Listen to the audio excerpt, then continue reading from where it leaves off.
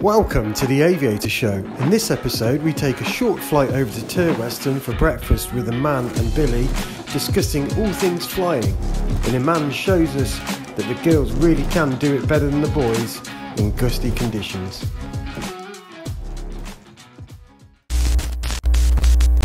Can everyone hear me okay? There we got your comms. Billy, can we hear you? Yeah, can you hear me? Yeah, I can hear you, thank you. Alright. Better be on my best behaviour, right? No. Right. Good.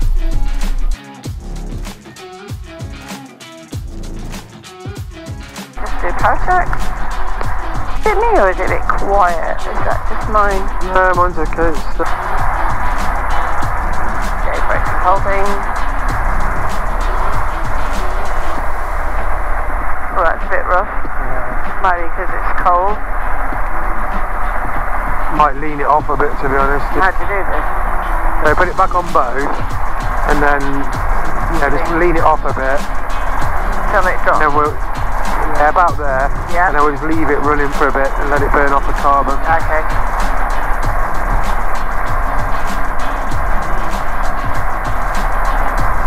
It suffers sometimes because when you taxi for a long time, full rich, it gets carbon. Yeah. Let's put it full rich and then try it again. Yeah.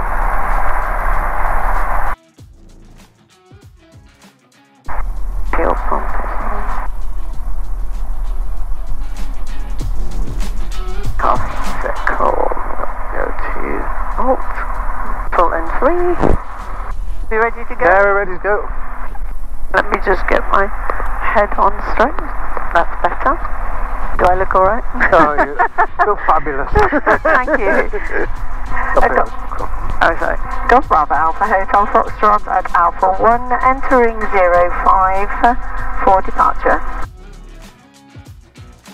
Speeds are live. T's and P's are green.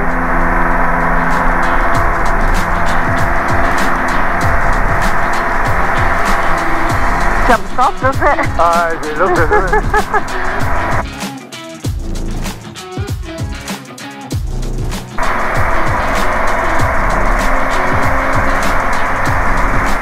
So am I right in thinking for the viewers that this aeroplane holds a special place in your heart because is it your first solo aeroplane? It was, and I did quite a lot of training in this aircraft. Yeah. And it was very much, I did my first solo in it. Oh, wow. Very exciting. I love this little thing. I'll tell you what it reminds me of, and it's nothing to do with aviation. It's when I was a kid, my grandma used to have a Morris Minor. When I get in it, the smell of the leather and the avgas type smell reminds me of that. So how many hours have you got now? Do you remember? So I am now about 320 in a matter of, I guess it's the number of years, isn't it? It's literally been since 2018.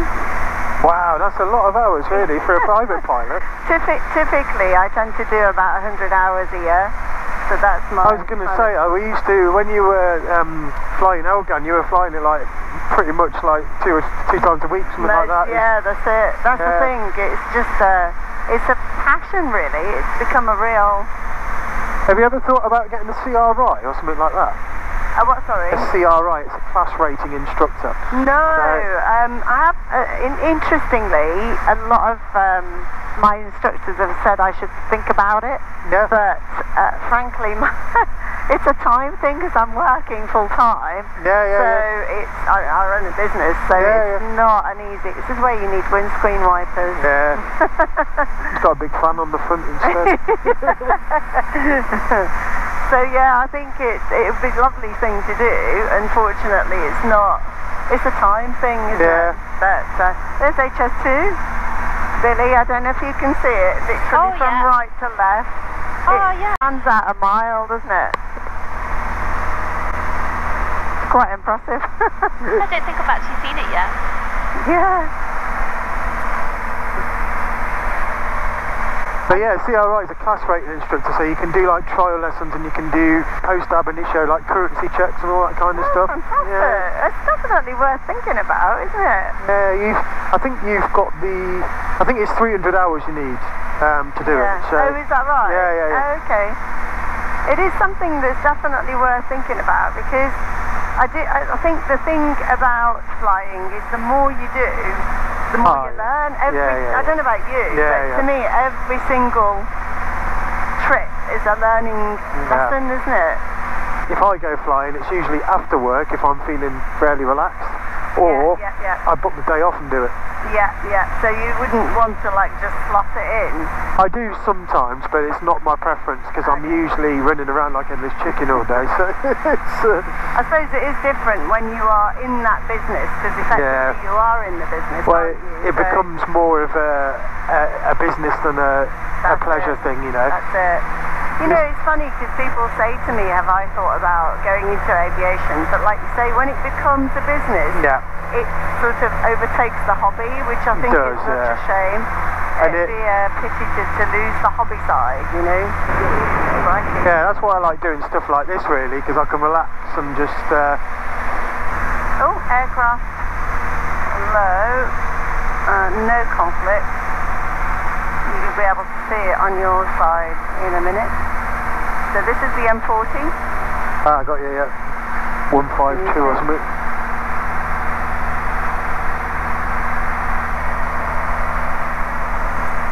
And you got that big coffee factory, you can always smell it. That's it, as literally as you come into Banbury. I sometimes get a whiff of it even up here. Yeah, I do. Right, tanks, that's good. So what do you love most about flying, do you reckon? I think when I decided to do flying, for me it was about the experience, and basically the intention was to just get places and enjoy the scenery and so on. But actually, aircraft, no conflict. Actually, what I found, what's been the most amazing about it, is that it takes you out of your head. Does that make sense to you, Simon? For me, I think because you're so focused on the whole end-to-end experience, from the minute you get to an airfield until you actually land back home, it's a very all-consuming experience. And so for me, that's what I love about it. Because it just distracts from the day-to-day, but also gives you perspective. You know what it's like when you're running a business. Your life is, you live your life in your head with the business, and this just gives you that perspective, I think. Do you not find that? I do, yeah. You know, I ain't going to lie to you, there's been days when I've been driving to work where I realised I've got there. You know, because you've got that much going on in your head, you just turn up. In a plane, you just don't do that. You've got so much going on, you cannot afford the time to be thinking about other things.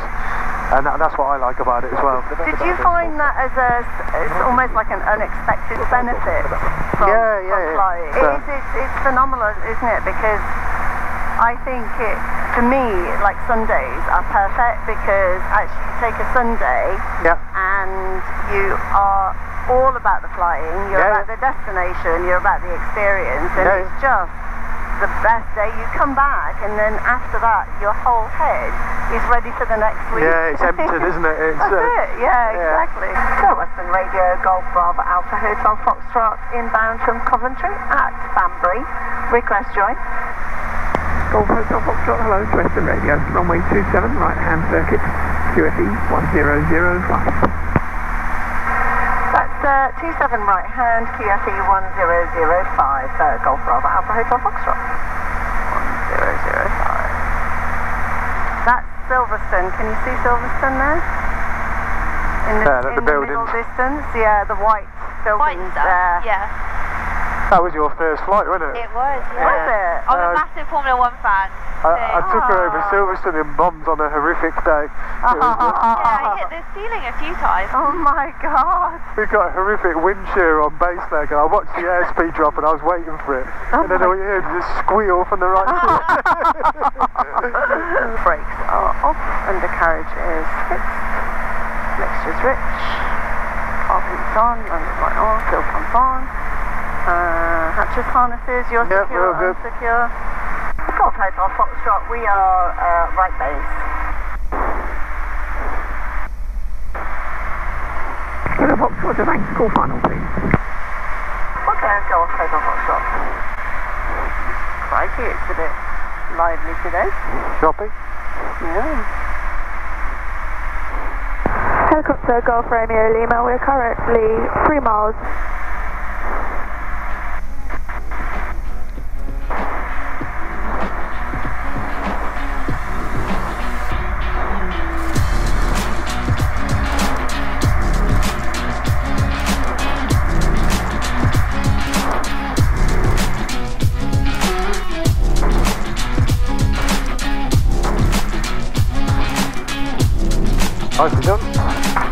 was quite Turbulent approach. interesting.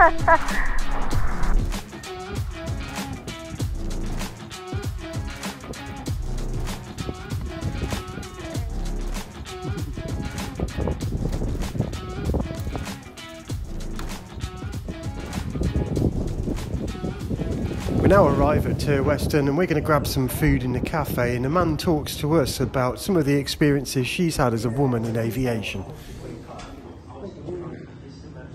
So why did I get into flying? So when I was a little kid, I used to rate a holiday by how many takeoffs and landings we did in an aircraft. So I loved it ever since I was a kid. But I didn't realise that you could fly when you've got short sight and you are a short person. So that was my kind of, and then I just put it out of my head. And it wasn't until I met someone who was short-sighted, but he flew, and I thought, oh, how can you do that? And then when I found out that anybody could do it as long as you're wearing corrective lenses and so on. And the next challenge was to see if I can actually reach pedals and be able to manage the controls. So that's why I've got my booster seat. As soon as I could fit, that was it. I was hooked. And literally after my first trial flight was the first time I'd ever been in a GA aircraft. Yeah. And I just fell in love with it. Yeah. And that was it. It's not until you see someone like you that makes you think, oh, I could do that as well. But when you don't, especially women. Yes, I do think there is you're right. I think there's definitely a bit of a thing about women pilots, because I remember when I was learning, and I remember doing circuits one day and came back down again, this little girl saying, did you just fly this? Because I was on my own. Yeah. And I said, yes. And she said, can girls fly then? And I guess that's the thing. To be honest, I think girls do it better. Do you? Yeah, no, they do. Is that the multitasking thing? I think so. Yeah, no, I think so. So I do, yeah. I think, no, I'll tell you what I think it is. There's a lot of ego in flying, which I don't particularly like, right? And you don't ever get that from the women. Well, no, I don't think women are as confident though, are they? And you see a lot of guys that are super confident, and you think, oh God, I'd never be able to do that. And then you realise it's not actually that. Yeah. And actually, I think that's the thing, because I don't mind asking. So how do you do that? Or I don't understand that. Can somebody? So I've got I'm like I said before, I'm forever learning. Every flight, it's a lesson to me. So, and I've got no issues with that. I fly with other pilots actually, so it's something we do. And there's three of us, and we do three-legged flights and so on. And that's always so good, because you're learning from them, and they do it ever so slightly differently. And to me, it's like, if someone can correct me, or if I can do something better, I'll happily. I think on long trips as well, it helps to split the workload a bit if you trust that person. So. And actually, what we tend to do is more challenging flights when we're together. So you go into challenging airspace, you go into, as you say, sort of newer, maybe off the beaten track airfields and airstrips and that kind of thing. So that gives you the confidence. And plus the social side of it is brilliant. It's absolutely fantastic. Could you recommend a booster seat supply for Billy?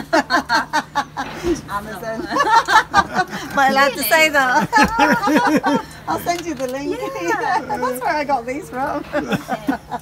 Sorry, Billy. Everyone says bigger planes. So at the minute, it's in as tiny.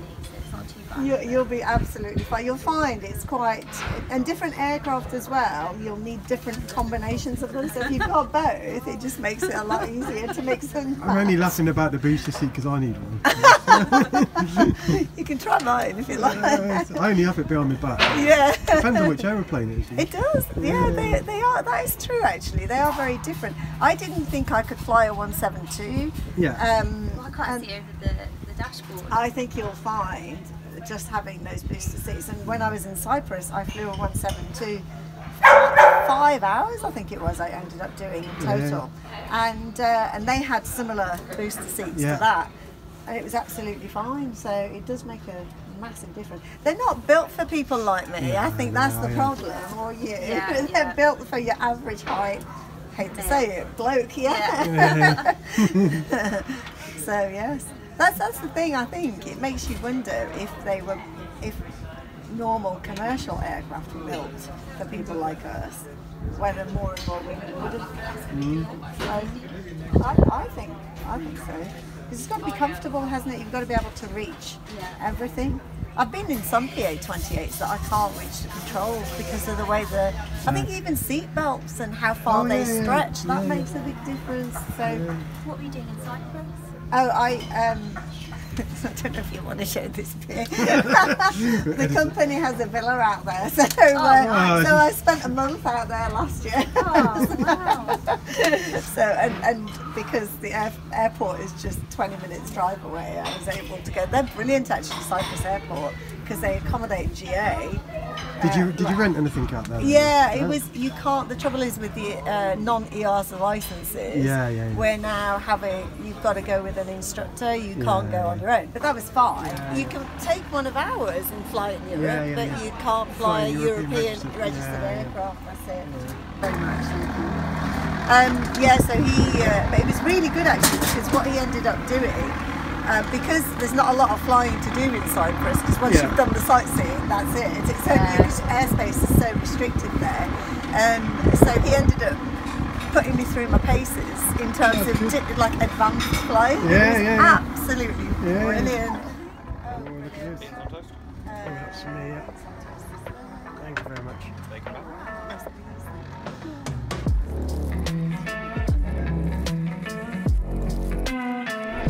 If you like this video, please like, subscribe and ding the bell to watch more videos like this one.